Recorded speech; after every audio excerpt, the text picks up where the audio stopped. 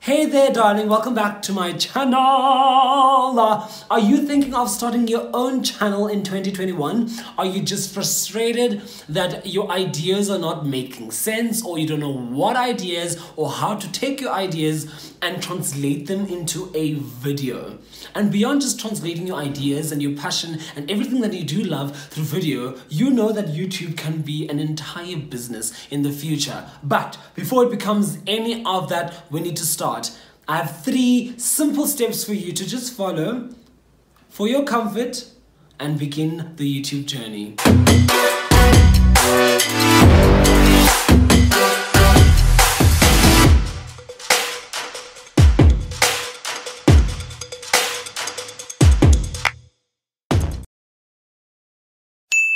So, before I even start, I just want to share with you, I'm a very small channel, but if it's anything about YouTube that you'll never regret is starting, because it's such a beautiful platform for you to learn so many skills, and it makes you so aware of what is happening around you and how things are happening, and also just getting to learn how people are creating things out of nothing in spaces that no one would ever even think of. And a lot of people start their channels on their spaces at home, and they still do that. It's just that their equipment and all of that just upgrades, and they start working with bigger companies and dealerships, and they start really collaborate. It becomes really their life. But when you start, it's obviously a hobby, and you progress to how you want to make it a business, but you will never regret starting YouTube. Let's go right to the very first step for you to start YouTube in 2021. So the very first thing that you really want to do is to get everything that's here on paper. So brainstorming.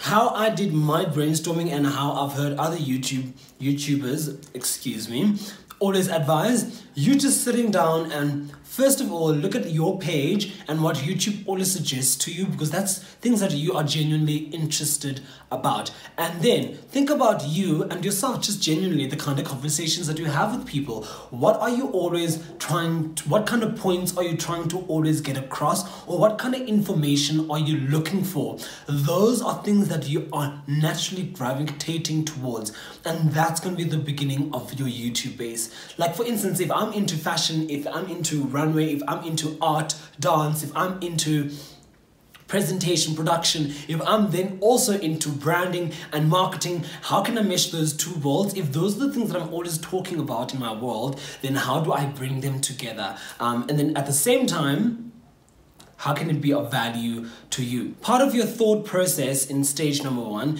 is also, again, like I said, how can your content that you want to create be of value to the people that will be watching it? Because people on YouTube come here to search for things, get advice, for entertainment, and there are other things that happen, but you need to know your niche. So actually don't even stress about, don't even stress about the niche when you start. It's not even about the niche. It's really about you and what you want to, what kind of points you want to get across there. And it's trying to define it as much as you can, because the second step, which is also important, it's converting all your ideas into searchable content.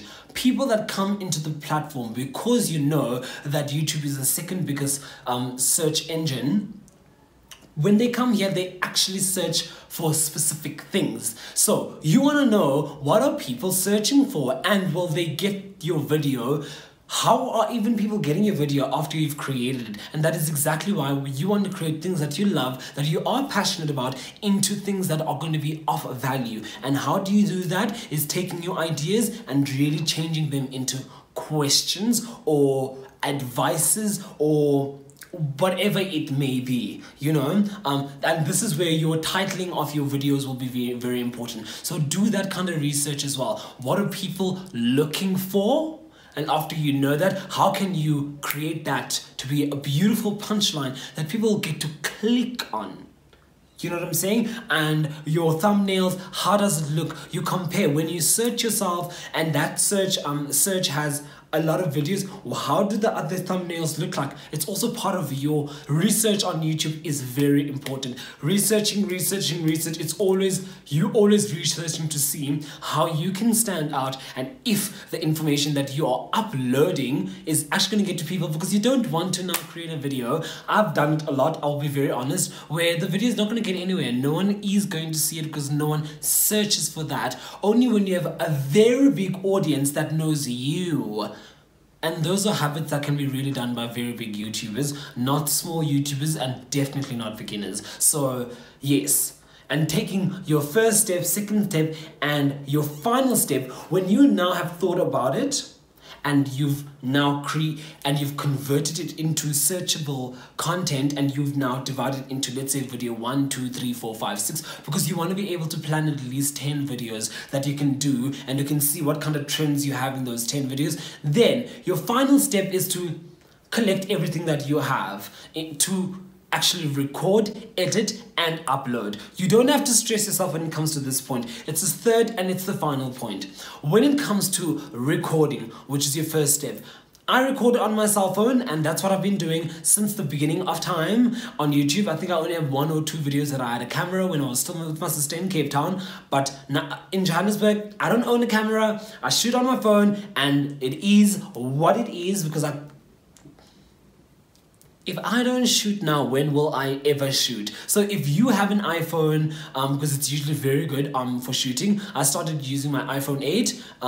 If you have an iPhone 7, 6, I know a lot of people that still use the 6 actually. So I think if you have an iPhone 6 and above, it's enough for you to begin with. That's your recording. The one thing that you want to help yourself with when it comes to recording is natural lighting. Of course, find the best part that has natural lighting. I don't live in a space that has gorgeous natural lighting at all, so I use a little bit of lighting from my side. Just a small tiny ring light. Honestly, it's tiny. You don't have to stress yourself about getting equipment there and there. Whatever you have, just use. And then when it comes to editing your video, I use Video Leap and iMovie depending on where I am and how I feel and what should be done. They are 100% free. If you want editing software that is expensive, you can go for that. If you have it, use it, but don't stress yourself with something that you really cannot afford. It's also not about that. It's really about the content that you produce. People just want valuable content that makes sense, that they can understand, they can hear, they can enjoy, they can laugh at, they can dance to, they can whatever, music, all of the possible YouTube content that you've also seen. That's something that someone eventually watches, someone that wants to watch. So when it comes to you also don't want to stress yourself about it. You want to be able to record, edit, and then when you're done with all those edits, make it as simple, to the point, and let the story make sense to your audience and to yourself also. Would you really share this idea or this story in this way? And if yes, then you're on the right path. And after you've recorded and you've edited and you're ready to upload, and your video 10 to 15 minutes, if you can record and upload something like that, you are on the right way at your beginning. And after that, you really are going to start learning your tricks and traits of YouTube. There are so many, but in terms of simpleton, and you haven't started, 3 easy simple ones. Think about it, brainstorm it, put it on paper, convert your ideas into searchable content. After that, your final stage, take your phone, record, edit, and upload. And then boom, your YouTube journey is literally gonna begin. Because from there, you're gonna start having 1 subscriber, 2 subscribers, 10 subscribers, 100, 1,000, it goes to 10,000, it never stops. The more you understand what you're doing and what you're giving to the people, the more you grow. But you can only understand what needs to be understood when you upload your very first video. I challenge you to do that, and you'll see how your life can absolutely change. And remember, it's not supposed to be easy, okay? Thank you so much for watching this video. Please, if you have any questions on any other possible things that you think you should be knowing before you start YouTube, I can answer them on the comment box below. Please don't forget to subscribe down below, click that bell button so that you can get my instant notifications whenever I do upload. Also, I do have videos in my channels, go check them out. Mwah!